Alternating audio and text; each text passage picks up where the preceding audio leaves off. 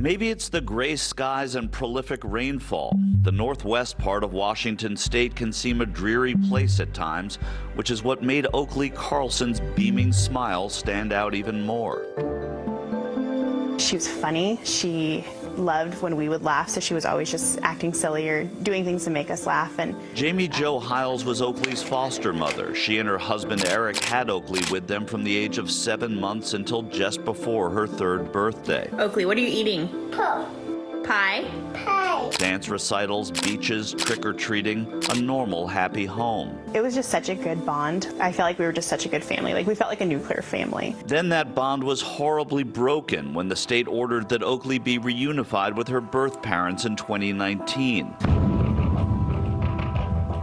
But now, over 2 years later, Oakley is missing, not seen since February of last year. Her biological parents are behind bars in a Montesano, Washington jail. Abandonment of a dependent child, reckless endangerment with drugs. The reckless endangerment charge is over withholding necessary medication meant for one of their other children. Sheriff's Deputy Kevin Schrader is part of a team of investigators looking for Oakley and looking into what may have happened to her. You know, we were first aware of it in December 2021 when a family friend contacted us and they were concerned about, they'd been to the location several times and had not seen Oakley but have seen the other siblings that were there. This was after a November 2021 house fire at the home where Oakley lived with her biological parents, Bowers and Andrew Carlson, and her 3 siblings in Oakville, Washington. It was then that Oakville school principal Jessica Swift noticed something was amiss. Jordan had let us know that there was a fire, and so I'd gone out to check on them and offer support and drop off supplies from the school right after their fire. And I saw all the other kids running around and playing, and I didn't see Oakley. And I thought it was a little odd, and I asked where she was, and they told me that she was in her room in timeout. Then a few weeks later, another visit and no sign of the little girl. It was only when one of Oakley's siblings, a friend of Swift's daughter, was at the Swift's house. On a play date with my daughter, with Oakley's sister, I asked questions about Oakley. It came out over the course of those questions that Oakley wasn't living with them anymore. I can't describe the feeling I had in that moment, sitting on that couch next to that little girl when she said that. That December interaction was when Jessica knew it was time to escalate things. Immediately contacted Grace Harbor Sheriff and got the ball rolling that way. Processed the house, interviewed the children that were there at the house, and it had been some time since they had even seen Oakley. Now they're young children and they can't, answer you directly, but it led us to believe that Oakley wasn't even there at the time of the fire, and it had been months prior to that any of the children had even seen her. This smells of obstruction of justice, doesn't it? Yes. Investigators saw other obvious signs that Oakley had not been at the house. We did not notice any bedroom set up for Oakley downstairs where everybody else had bedrooms set up.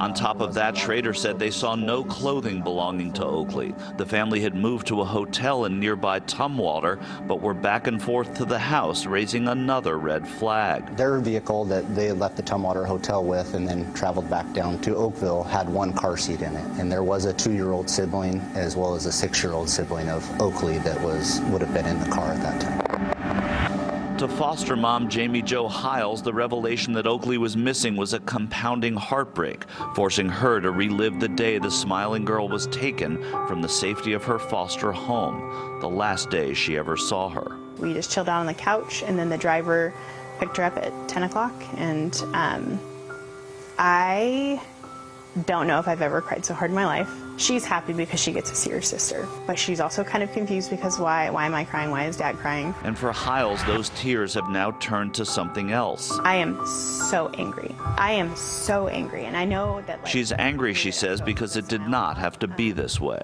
Now I'm very angry at our social worker and at the state of Washington. Why have I reached out to people in government and haven't heard back yet? But mostly she thinks about how it could have been different, how the horrors alleged in police reports didn't have to happen. I think about the abuse that happened, like hearing from the police reports about Oakley being starved. What did it, Mama? Or that she was beaten with a belt. Or that she was locked in a cabinet. What is it? Can you tell me? It's cheese and what? Cookie. That's the stuff I think about before I go to sleep. I think we'll come to a closure on this case. If Oakley would have stayed in my care, that would have never have happened to her, ever. I'm hopeful that Oakley is found and she's found alive, but there are, pieces inside of me that think that that might not be reality, just given the investigation. What sustains the Hiles is that whatever may have happened to Oakley for half of her still short life, they showed her what love was. I hope that when she was scared, when she was locked in a cabinet, or when she was afraid about something, I hope that she remembered that, like, she had us.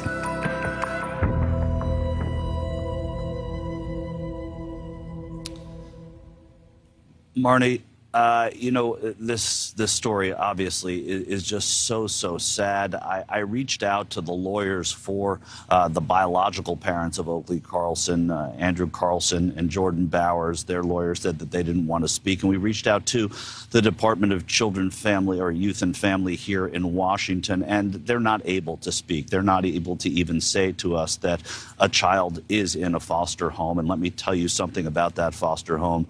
The concept of love is one of those things that's really difficult to describe, Marnie, but when I was in that home in Elma, Washington yesterday, the home that Oakley was able to call home for those 2.5 years, you did feel love. I mean, it was in the air, and that is what makes this so tragic, is that she was really taken from that place and put into a place, and we don't know what has happened to her. Marnie. And you could see that love on her face in those home videos of her talking and laughing and smiling. Michael, there's so much that is troubling about this and heartbreaking about Oakley's disappearance. I think one of the things that stands out is it was 10 months since Oakley was last seen, but we only learned about her disappearance 2 months ago. The big question is, how does something like that happen? How does she go undetected for so long? Exactly, right? A 5-year-old. How do you not know that a 5-year-old, or at that time 4-year-old, is not even seen for such a long period of time? Well, for one thing, Oakley was not enrolled in the Oakville school where all of these kids and these teachers are. One of the principals that we spoke to, a principal there at the Oakville school, she wasn't enrolled there. You don't even have to be in the state of Washington. You're not mandated to be enrolled in school until you're 8 years old. So her absence from school wasn't something that would have been recorded. Again, though, there were grandparents who hadn't seen her, and there should have been, the families are saying, there should have been some oversight during that period if she was put in reunified with her family and they knew that there were problems with that family. She should have been monitored more closely. That's what Jo Hiles is trying to do now, is to make sure that this monitoring happens in a more concentrated way and certainly in a more effective way. Wow. And people didn't know that gap of time she was missing, but they sure know now, not just in that area and across the state of Washington, but across the country. Michael, this has generated so much interest. A moment ago, I said at home, we have received multiple requests over the last couple of months to cover this case in our Missing series. People out there care about this little girl.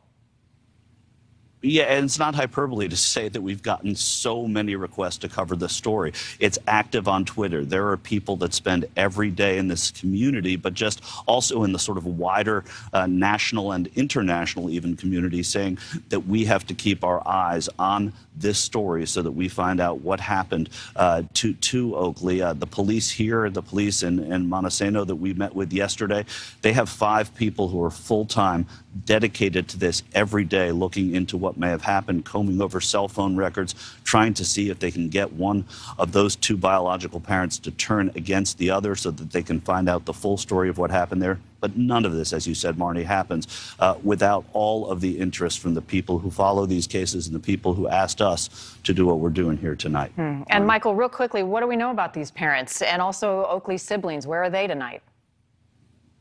The siblings are in foster homes, and the parents are in jail. They're in jail on an interesting charge. They're going to be in front of a judge in April 19th. They go before the court, but they're in jail on reckless endangerment because they did not give prescribed medicine to one of their other children. It was a way to get them arrested. First, there was a manslaughter charge that was dropped.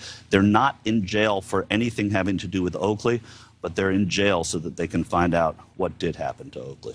Well, it's possible she is out there and someone will recognize her. Michael Schur, we appreciate your reporting on this. And if you at home have any information on the whereabouts of Oakley Carlson, call the Grays Harbor County Sheriff. We have put that number on your screen tonight. Thanks for watching. Click the red subscribe button below so you can get more of NewsNation's fact-driven, unbiased coverage.